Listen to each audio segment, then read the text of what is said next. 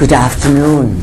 Good afternoon. We are here, and once again, it is our great pleasure to be in your reality. So we are gathered once again for a Sunday moon afternoon. It is what many would call a perfect day in the South, North Carolina at its best. The skies are blue, minimum interference on the airwaves. People are happy, or they think they are happy. The leaves are slowly turning, and you are getting the whiff of autumn in the air. Pumpkins everywhere, and not so far in the future, you have the upcoming cross-quarter of Halloween, All Hallows Eve, All Saints' Day, etc., All Souls' Day. Very, very important time where energies are stirred up.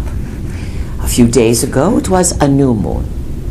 And new moons, actually on Thursday, initiate a new cycle, new beginning.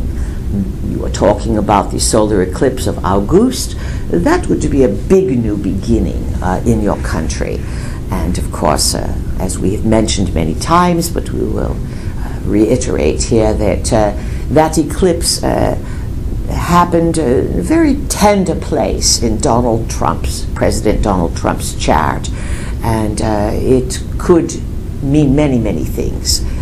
But definitely it was a karmic placement, and he is exceptionally vulnerable. And someone was talking about projections of perhaps his departure or demise, but we would just add in that when you have a president or a person of great prominence, and the eclipse falls as it did, not by his sun, but by his ascendant Mars karmic position, activating some very, very big issues. He's not as stable, let's say, as they are wanting you to believe. There's chaos, lots of chaos behind the scenes, lots of rumblings, lots of uncertainty, and it's only going to grow and grow and grow. And on that level, let's say, the trust levels are being betrayed. People don't know who to trust anymore. They're double agent, a triple agent, who's on what side, who's pretending to be all for this when they really are not. So it's very, very complex on the inner circles of politics.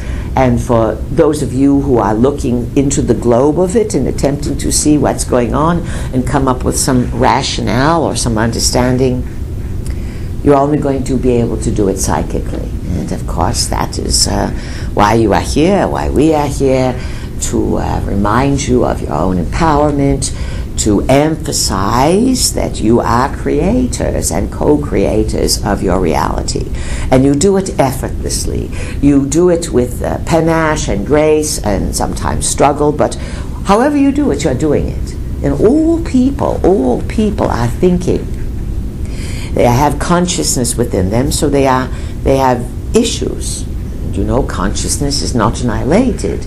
It is translated over, transferred into what you call other realities after you decease. So there is no point in ever being afraid of being deceased or thinking that being deceased is an ending. It's just a waste of energy. And of course, what we are encouraging all of you to do is how to tap into energy, how to raise your own energy, how to spend the energy. It is our intention. And of course, intentions are a way of directing energy. It's just like a conductor, waving the wand. Your intentions wave a wand that instructs the field of existence as to how you want your symphony played. And you are doing it all the time. So part of the challenge now, as you are being bombarded by all manner of insider fighting that is a war on America. And Donald Trump, as you well know, he's a retired reality king, but yet he's just shifted his reality show from television to the Capitol. And basically, it's been reported that other countries around the world are enthralled and fascinated by the American reality show. Because they see things occurring, Trump saying things, people saying things back, and the reports have come in from various countries around the world that the TV shows cannot compete, and that people are not watching the soap operas and reality shows in foreign countries. The American reality show, where Trump has put one American against another. And this is what reality shows are about, yes? Each individual competes. So it is not his orchestration. He is being played. And there's not a politician that you have had in centuries that does not have men in the back room. Now women are more involved. But someone is in the back room dictating, setting up, manipulating, massaging, maneuvering the forces that want to govern people. And this is a time out of mind battle.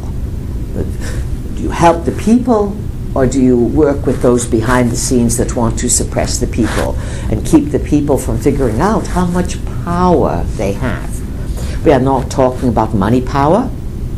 We are talking about inner power, the power of the mind, the power to manifest. This is essential to understand.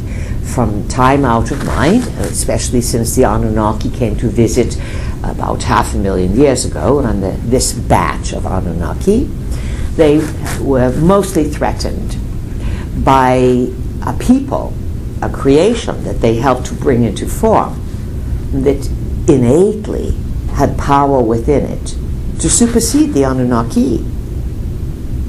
And we can talk more about that later if you wish. But we are seeding some ideas for you, creating a scenario so that you can picture it. And of course, picturing and using your imagination is absolutely the cheap and easy way to create what you want. It has been advised to you for a long time that think about it, put some energy behind it, use your third eye, picture what you want.